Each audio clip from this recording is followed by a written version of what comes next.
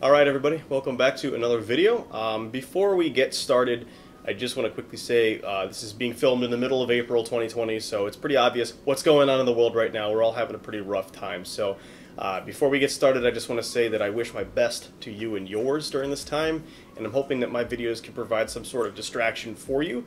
I'm going to continue trying to upload them as regularly and consistently as I can. Since Northern Brewer is open, you can still get brewing ingredients there. And that's what I've been focusing on, so as long as they will ship, I will continue to put videos out. So please sit back, grab a beer or two, and enjoy together as we dive into this Citra Double IPA. So yes, Citra is one of my favorite hops, and I think it's been long overdue for me to do this in a single hop IPA. So today, we're going to get that checked off. Citra was one of those original hops that started the whole juicy IPA revolution. Citra is one of the original New England style IPA hops, and it also appeared frequently in West Coast style IPAs. Now the two styles of IPAs really do have very little in common outside of having a lot of hops in them. Your West Coast IPAs are clean, typically clear, fermented with a standard American Ale yeast, and more focused on the bitter qualities of those hops. Versus the flavor and aroma additions, although those are still present. Typically you're going to see that with a pretty basic malt bill, but sometimes can tend on the darker side of the spectrum. So you typically see additions of like Munich malts or darker caramel malts sometimes will also show up in your West Coast IPAs because they try to blend the hops and the malt coming together into a bitter but very still enjoyable beer. On the other hand, the New England style IPAs are totally different. Typically, you're going to see those with that characteristic haze, high-protein malts in that bill, giving you a not a very clean, but a full-bodied mouthfeel. And they're fermented with English ale yeasts, which throw off a lot more of those fruity esters. And the whole point of this style of IPA is to extract as much possible juicy flavor and strong aroma additions from those hops and completely avoiding that bitterness as much as possible. Both of them are great beers, and I've brewed both of them. If you want to check out videos for them, they're going to pop up here in the corner if you want to look at those on your own time. But today, we're going to be brewing something that is a little bit of a hybrid between the two styles. This is going to tend sort of towards the West Coast end of things, but it's still going to have a whole bunch of those late boil and post boil hop additions to bring out as much juicy flavor from the Citra as possible. So I'm also going to add some flaked oats in there for some high protein content in the grain bill, giving us a little bit boost in mouthfeel there. So hopefully this is something that can show off the best that Citra has to offer just by putting it in at multiple points during the boil, during a whirlpool, and then post boil as well for a dry hop. So we're going to be aiming for a pretty high ABV on this guy, somewhere between 7.5% and 8%, hopefully. And a relatively high IBU count as well, at least mathematically speaking, of about 84 IBUs. So it's going to be important to have a decent amount of malt to back up all of those IBUs, otherwise we end up with a very, very bitter beer. And that can overpower the late boil additions if we're not careful. So let's get into this recipe here. So we're going to start out with 12 pounds of pale 2-row base malt, and then we're going to add 1.5 pounds of flaked oats. And you're going to see these are legitimately not flaked oats from the brewing store, by the way. I actually am just using straight up Quaker rolled oats from the grocery store. You'll find that this is far cheaper and easier to acquire, especially during times like this. I'm adding 1.5 pounds of Pilsner malt that I actually just had left over, so that's purely to just get our gravity points. I had that left over from my cream ale I did a couple weeks ago. And 1 pound of Crystal 10, 1 pound of Munich malt, and then just to get our ABV finally tuned in, about 0.3 pounds of table sugar. So shooting for an OG of about 1075. For hops, yes, the star of the show, all Citra here. All of my Citra is about 11.9% alpha acid. So at 60 minutes, we're going to bitter with 1.5 ounces. At 20 minutes, we're going to add 1 ounce. And at 0 minutes, we're going to add 1 ounce. That alone is going to give us a lot of strong bitterness, but also substantial hop flavor. But next, we're going to do a whirlpool. The whirlpool is going to be held at 180 Fahrenheit for a total of about 30 minutes. And every 10 minutes, I'm going to be throwing in an increasing amount of Citra. So with 30 minutes left to go in the whirlpool, I'm going to add 0.6 ounces. With 20 minutes left, I'm going to add 0.7. And with 10 minutes left, I'm going to add 1.2. So for the water profile, I'm going to be focusing on a profile that brings out a lot of that hop bitterness, so a higher ratio of sulfate to chloride, roughly 2.3 to 1. So you're also going to see a higher amount of calcium in there to kind of aid in getting a good smooth mouthfeel out of this. So with my water profile, I'm also using city water, which means that I have to often add a lot more salt to get to the proper ratios of things. So you're going to see higher ion counts in this water profile versus starting with reverse osmosis water. So unless you live in my town, I highly recommend that you calculate your own water profile for this particular beer. My advice on that is just to keep that sulfate higher than the chloride by roughly 2 to 1 and add a little extra calcium in there and keep your residual alkalinity rather low. I did a video last year on water chemistry. If you want to check that out, it's going to pop up here in the corner. Might make some of what I'm saying here easier to understand. So I have 73 parts per million of calcium, 28 parts per million of magnesium, 65 parts per million of sodium, 233 parts per million of sulfate, 100 parts per million of chloride, and 50 parts per million of carbonate. And in order to achieve that water profile using my own base water, I am adding 10 grams of gypsum, 10 grams of Epsom, and 1 gram of chalk. For yeast, we are going to use a big starter of tried and true Yeast 1056 American Ale Yeast. 1056 tends to really make hops shine in a beautiful way. I found that even though it's supposedly the same Chico strain as US-05 dry yeast, I've just gotten consistently better results with a 1056 liquid yeast. I'm going to stick with it. I harvested this 1056 off of another beer that I did with it a couple months ago and made a big old starter of it. So it's rocking and rolling and ready to go today.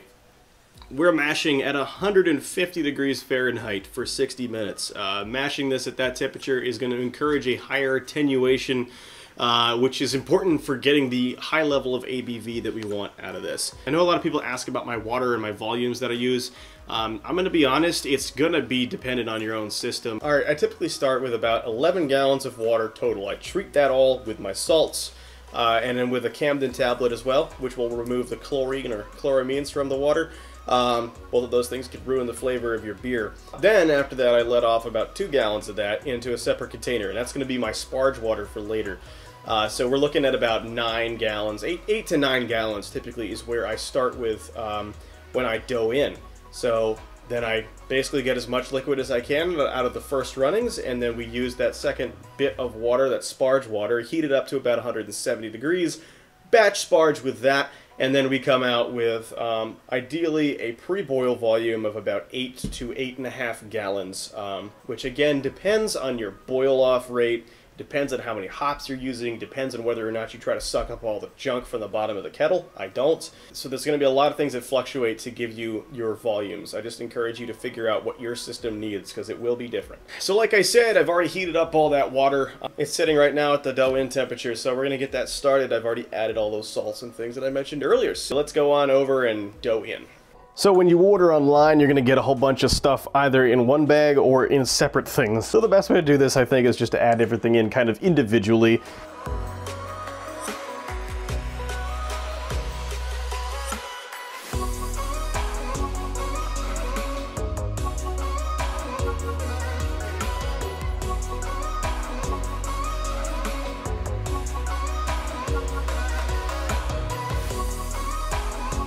Alright, so this mash is actually super thick. I'm not going to be surprised if I end up with a couple efficiency issues here, but I should be able to more than make up for that with a little bit of table sugar additions.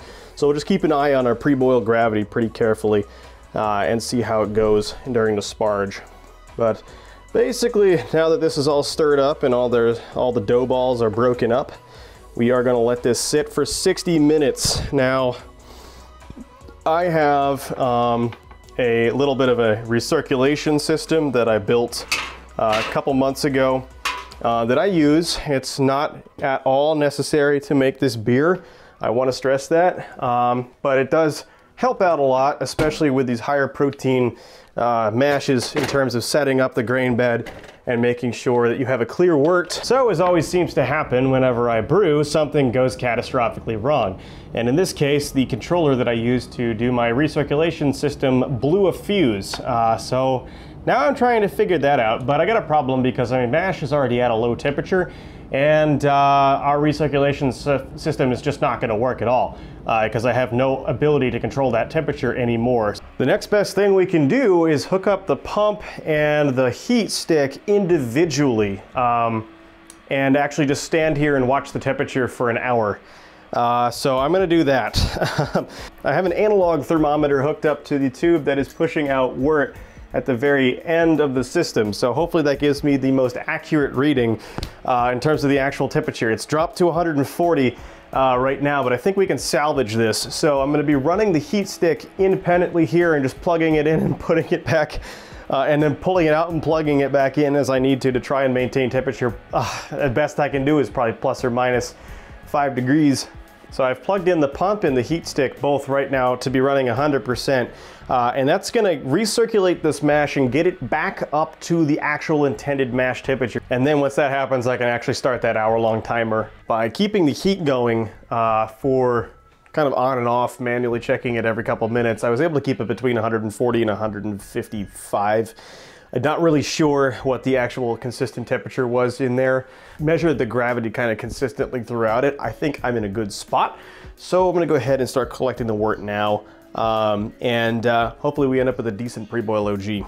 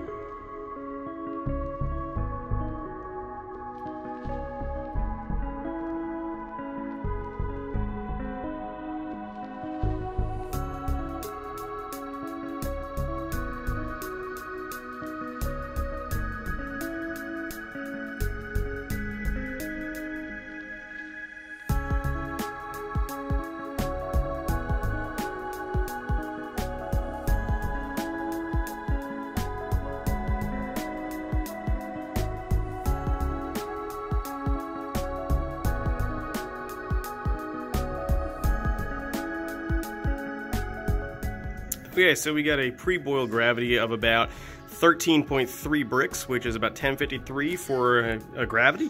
That's actually only 2 points lower than we were aiming for, so despite everything breaking, I still somehow managed to pull it off within a decent degree of efficiency, so I'm pretty happy about that. So we're gonna go ahead and move on to the boil now. Okay, so we've just hit our boil, as you can see, and I'm going to add the 60-minute bittering addition here, which is this 1.5 ounces of Citra hops. We'll put those in, and we will wait until 20 minutes are left in the boil, and then we'll add more hops. All right, so it's now 20 minutes from the end of the boil, so we just got to add this 1 ounce of Citra, and that's all we got to do. We'll come back in 10 minutes. All right, so now it's 10 minutes from the end of the boil, so we're gonna add a whole bunch of things. We're gonna add our 0.3 pounds of table sugar.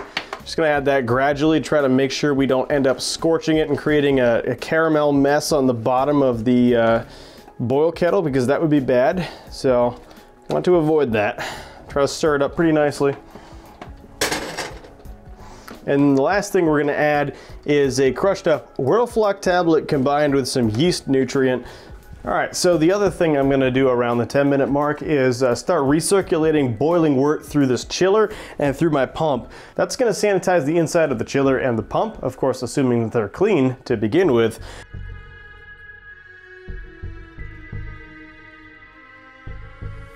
All right, so now it's 10 minutes from the end of the boil, so we're gonna be adding this 1 ounce of Citra one more time. All right, so the boil's done. I'm gonna kill the heat sources in a second here, but I'm gonna start the chilling water now.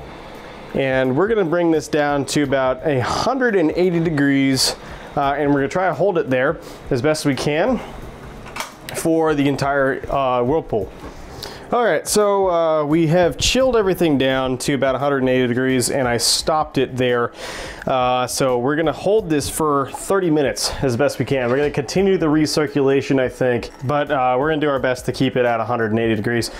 So we're holding this for 30 minutes, right? So the first whirlpool addition is going to be the 0.6 ounces of Citra. That's going in now.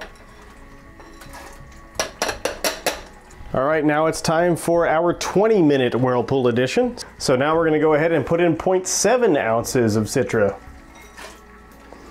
And wait for another 10 minutes. Okay, so now we have obviously done 10 more minutes in the whirlpool, so it's time to add our final addition, which is the 1.2 ounces of Citra. And now we're gonna wait for another 10 minutes, and then we'll start completely chilling this and transferring it over to the fermenter. The fermentation really should be the standard ale fermentation, which is a temperature from 65 to 68 degrees for about 2 weeks. It's gonna be pretty easy. However, there's also a dry hopping involvement here. So I'm gonna do 2 ounces of Citra dry hopped post fermentation. So with a New England IPA, you're typically gonna dry hop about 3 days in, which is the biotransformation range where the yeast and the hops actually interact and create some interesting flavors. But in a typical West Coast style, you're gonna dry hop after the fermentation is complete. So what's gonna happen is I'm gonna let this sit for about 7 days, and then I'm gonna dry hop for another 7 days. And the way I'm gonna do this to avoid oxygen transfer, I have actually set up my hop bag already. This is a stainless steel object under here which has been sanitized. I have a stack of neodymium rare earth magnets up here. These are exceptionally strong magnets. So once the dry hopping needs to happen, I'll just pull these magnets out and they'll drop the bag into the beer, and I don't ever have to open up the fermenter. What we're gonna do is ferment it 65 to 68 degrees for 2 weeks straight, dry hopping after the first week for a full week, and then I'm gonna put it in the keg. All things considered, this brew day was actually pretty hectic. I had that controller break down on me as soon as I started the mash, so that caused some issues. And then I also had a lot of issues because I'm trying to film the tasting video for a cream ale at the same time as brewing. So like my camera card actually ran out of memory completely, and then I actually ran out of battery after that. And it's just been one thing after another. This brew day has been a pain in the butt. I'm really hoping the beer turns out good though. It's been a lot of effort to put this thing together, so hopefully it does. All right, so the wort is cooled down to about 70 degrees now, and I'm just transferring over to the fermenter. It's very important to ensure that we have enough dissolved oxygen into the wort so that the yeast have enough oxygen to reproduce with effectively. So the easiest way for me to achieve that is to just simply splash the wort into the fermenter and create a ton of bubbles. This has always worked pretty well for me in the past. As you can see, the color of the beer is actually kind of darker. I mean, we did use a whole pound of Munich malt, so I'm not super surprised by that. It's like kind of like a medium orange looking color. After we add our dry hops, I'm pretty sure it's going to be somewhat hazy actually as a final result. Not looking like a pale beer here, but we're also going to have a decent amount of malt complexity, so I think it's going to be all right. All right, so now here's our decanted yeast starter. We're just going to pitch that right now, the whole thing.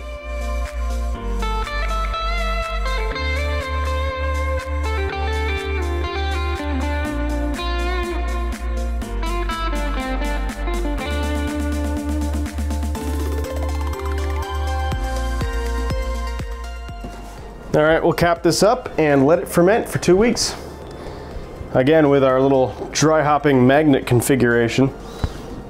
So all right, original gravity looks like it's about 17 bricks, which is 1068, which is low. It's actually quite low compared to what I was expecting. So obviously I did take an efficiency hit here. We're gonna ferment it out anyway. I was kind of shooting for 1075 actually. It's a shame I didn't hit it, but it's what happens when you have a crappy brew day. Alright, so this actually turned out relatively low. It turned out at about 1.009 for our final gravity, which is quite lower than I expected, so that kind of makes up for the lower than expected OG. So we actually still have a technical double IPA on our hands here. I think it's probably somewhere in the region of 7.5 to almost 8% ABV. So we're kegging this tonight using my closed transfer system that I built myself in the video that you can see in the top right hand corner if you're watching on a computer. Alright, so a lot has actually transpired ever since the brew day on this particular beer. So first of all, I did fix the controller. That is a 20 amp 250 volt fuse slow blow, which is actually pretty easy to find and very cheap to replace. So I just threw another fuse in there after I got some. and it has been working fine ever since. So I think what happened was when I started that pump up, something occurred such that the pump ended up drawing a lot more power than typical. Sometimes on the spin up for a pump, you can actually draw a ton of current, especially if there's a lot of resistance going through that pump. Either way, that's what happened. We had an overload on it, and I replaced the fuse a couple days later and everything is fine. So I'm actually currently brewing an amber ale with that setup right now, and I haven't had any blown fuses yet, so fingers crossed. So fermentation, on the other hand, went pretty fast. I know I said 2 to 3 weeks when I was talking about it on brew day, but because I had such a big yeast starter on this thing, it actually ripped through it in under 10 days. So anyway, we went through the first 5 days. I saw that the Carlson had fallen, so then I dropped those dry hops in by just removing the magnet on the lid that you saw, and it dropped the bag right in without ever having to open up the fermenter, which is great. We dry hopped West Coast style post fermentation for about 5 to 7 days, I think. I honestly can't remember. But it was for something on that order of time. We kegged it yesterday, and then I force carbonated it last night, and well, now it is ready to serve. It is very young, very fresh, and very tasty. And you will notice when I pour this that it is quite dark for a hazy IPA, and that is because I used that whole pound of Munich malt in it. It is almost orange, but on the other hand, it has a ton more malt flavor than your typical hazy IPA, so I think it's a win. So all around, it's a pretty good beer, and I think we're gonna go ahead and pour it and talk about it out on the porch. All right, so I called this one Overload because of what happened to my controller.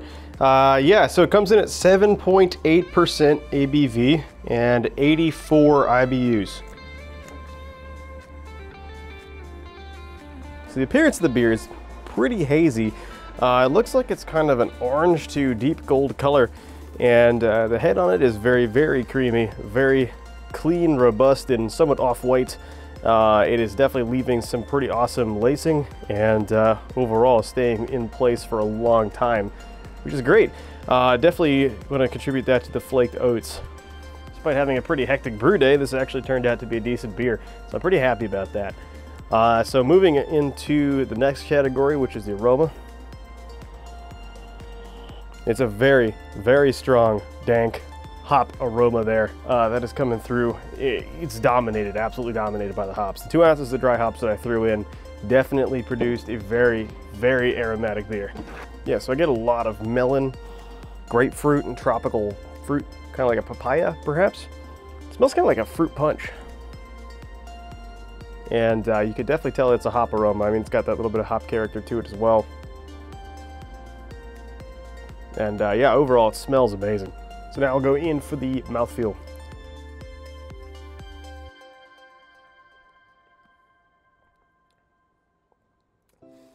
Yeah, so it's like a medium to full-bodied mouthfeel, actually. It's got a lot of contribution from the flaked oats, and also I do think that 7.8% ABV is definitely not masked at all. For what it is, it's relatively creamy and pillowy in terms of mouthfeel as well. But it does have a decisive hop bite, which is characteristic of West Coast IPAs, less so of the East Coast. So now let's go in and talk about flavor. The first thing I will mention is that this does have a very aggressive bitterness. If you're expecting this to be like a classic New England IPA, you're going to be in for a bit of a surprise. The bitterness on this up front is aggressive and does not mess around. I think it is just a hair under being too much. I say that because I am a hophead and I have a relatively high tolerance for high IBU beers. I like bitter things. But that bitterness goes away. It's sharp, but it goes away fast. And at the end of the day, we're left with a really nice, complex, malty profile here. The little bit of caramel malt in there accentuated a little bit of sweetness on this, and also the Munich malt that I added really made a very big difference in terms of both color and flavor. It's got this kind of bready, doughy kind of backbone to it. The carbonation level on it's kind of like a medium level, so it doesn't really drown out the flavor too much, and I think it's nearly perfect for that style. In terms of hops, though, the hop flavor, it's there. It's definitely juicy. on the back half. If you could get past that first aggressive punch, then it's very juicy towards the end, and that's more of that same aroma quality, the melon, papaya, citrus kind of thing. I do think by far the most prominent hop flavor coming out of this is a strong grapefruit, and not really in a sweet way, you know. It's pretty good. It just doesn't really look the part of a, you know, typical hazy IPA, but I think it shares a lot of characteristics with Lunch from the Maine Beer Company. It's a pretty famous kind of darker colored hazy IPA out there. Very good beer, by the way, but totally different hop bill. I don't think they use any Citra in that, actually. I think it's Mosaic, Amarillo, and Simcoe. But this has less of that pine character, more of that citrus character, but the grain bill is nearly identical. And I think this is actually a pretty cool alternative for people who are looking for a hazy IPA that's not necessarily super pale and has a little bit more malt flavor to it. So if I had to go stack this up against my New England IPA that I made a couple weeks ago, I actually probably would say that this is better. It's just got more flavor overall in terms of the malt and the hops. The New England IPA itself had more hop flavor. I'm a person that likes West Coast IPAs, and I like bitter beer. So this definitely fits in a nice little middle ground between the West Coast and the East Coast styles in terms of balancing the bitterness with the hop flavor, and in terms of balancing the malt complexity with the haziness and the flaked grains and flaked adjuncts. I would definitely brew this again. It's tamed itself down a little bit since I first kegged it. When I first kegged it, it had a little bit of a stronger alcohol presence. But it's not there anymore, which is good, because I was ready to say that this had been a little hot fermented, but I really don't think so anymore. I think that was just a young beer talking. It's definitely pretty drinkable overall, but it's a pretty full-bodied beer, so it does feel kind of like a meal. So I know I threw Whirlpool in this anyway, because I didn't really know what I was targeting, hazy or not, at the end of the day, but adding those dry hops and definitely adding the flaked oats really does guarantee you a haze. So in recent memory, I made an all Galaxy IPA, which was actually awesome. That beer was really, really good.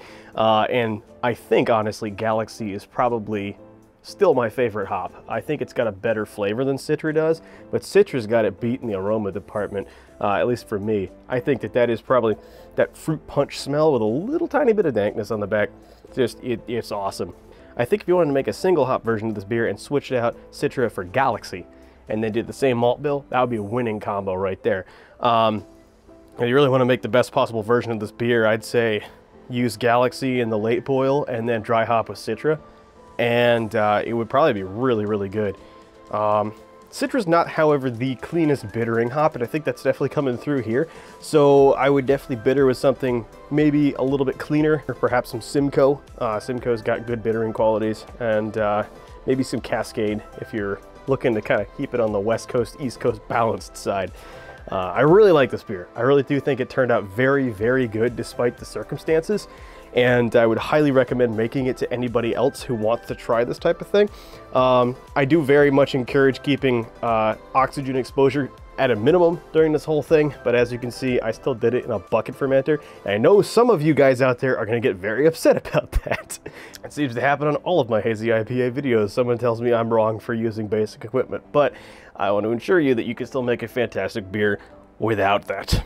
I'm gonna go ahead and give this one probably a 9 out of 10, and I'm only docking points for the fact that Citra's not the greatest bittering hop in the world, but then again, this is a single hop IPA, so yeah. All right, thanks for making it all the way to the end of the video, guys. I really would appreciate it if you gave this video a like and gave my channel a subscribe if you really like watching this kind of stuff. So it just makes my channel more relevant to YouTube, and it makes my content a lot more easy to discover on YouTube as well. So hopefully people are getting something useful out of this. Let me know in the comments section below if you ended up actually brewing this beer or something like it, or just want to discuss any characteristic of the beer. I do read every single comment, and I do my best to reply to all of them.